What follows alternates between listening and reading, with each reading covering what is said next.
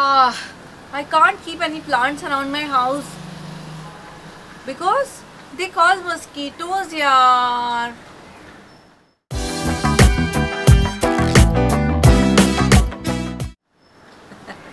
If you think, and this is the reason which is preventing you from buying more plants, you are wrong.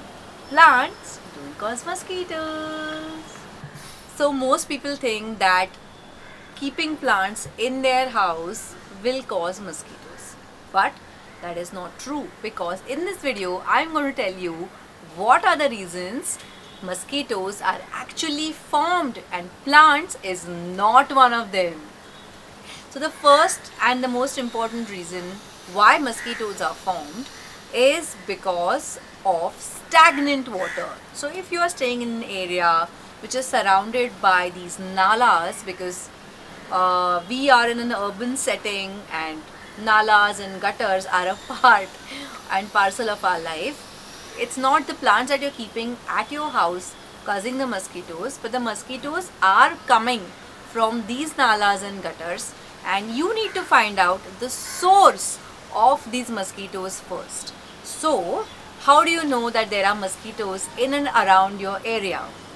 Visit that area at night, or if you are in your house and you keep the windows open and you find that there are a lot of mosquitoes, then I'm sorry to say, but you are in a mosquito prone area and plants are not causing it.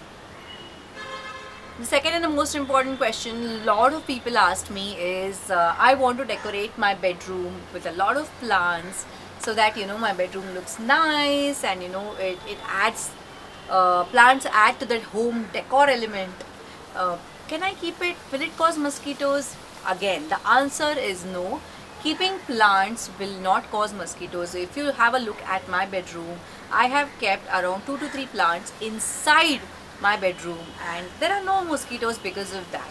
But yes, plants can cause mosquitoes if their drainage holes are not checked properly, they are clogged, and a lot of water is getting accumulated in the dish which is kept below the plants. So you need to check that. You need to clear the water which is getting formed, because stagnant water will attract mosquitoes. So these are some of the steps that you can check, and of course you can keep any plant in your bedroom. Also you need to check the light and the soil requirement of that particular plant, and it will not die on you and not attract mosquitoes. The third and the most important thing is that this is a misconception that a lot of flowers attract mosquitoes. So first of all, there are different types of flowers, and the thing is that I am not much into flowering plants, and I think 99% of my plants are foliage plants, so I do not have the problem.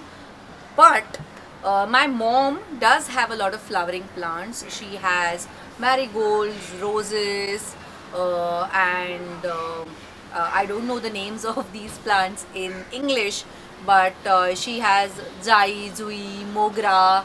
I will link them down. What are they called in English? I think lily and stuff like that. But she doesn't have mosquitoes. So this is a common misconception that flowering plants do attract mosquitoes.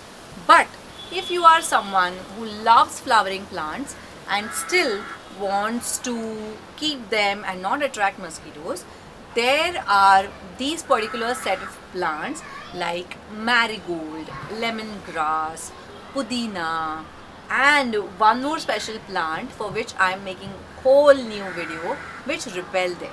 So if you want to keep flowers, it's a good idea to keep these plants next to them. And I think from my personal experience, the most effective mosquito repellent plant is pudina.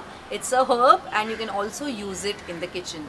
So distributing them equally between your flowering plants is also a good idea.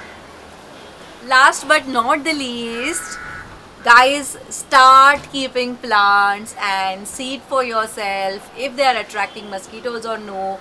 It is my 100% guarantee that they won't.